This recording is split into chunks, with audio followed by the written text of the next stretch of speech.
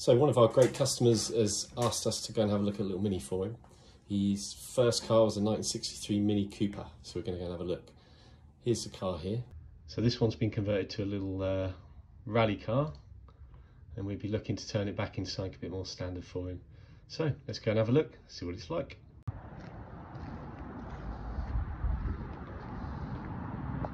This little Mini's not too far away from us here on Shilton Industrial Estate. It's just over on Stoneleigh Park. So I'm going to head over there now and see what we got.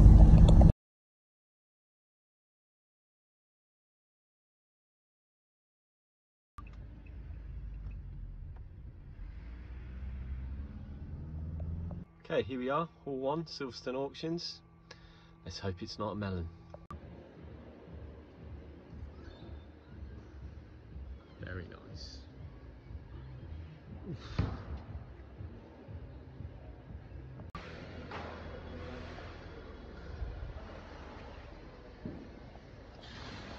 And there it is. So it's quite a cool little thing. It's got all the white Mark 1 appendages. Piano hinge on the window. External hinges. Actually, doesn't look too bad in a lot of the normal places.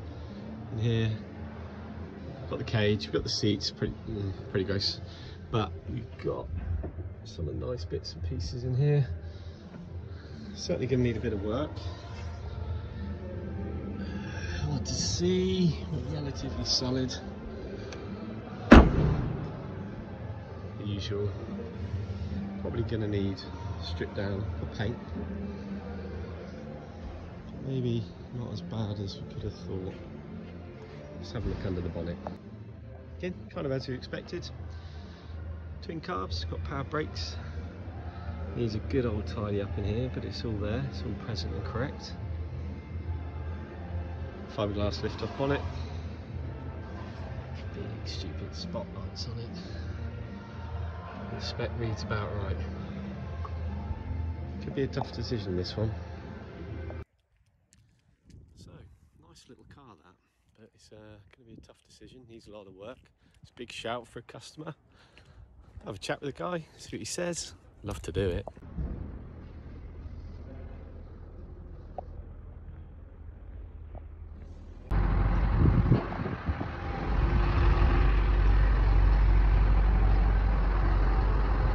Okay, just been over to get that little Mini that we looked at end of last week. Won the auction on Saturday. Customer's really excited about it, so are we. I've just picked it up, it's in the trailer. She's a little honey, but she's covered in scabs and various bits. Didn't start when I got there, supposedly does, but we'll have a look. Nothing we can't sort out, so we'll get her back to the workshop, get her on the ramp, have a better look. Stay tuned for the inspection video coming up next.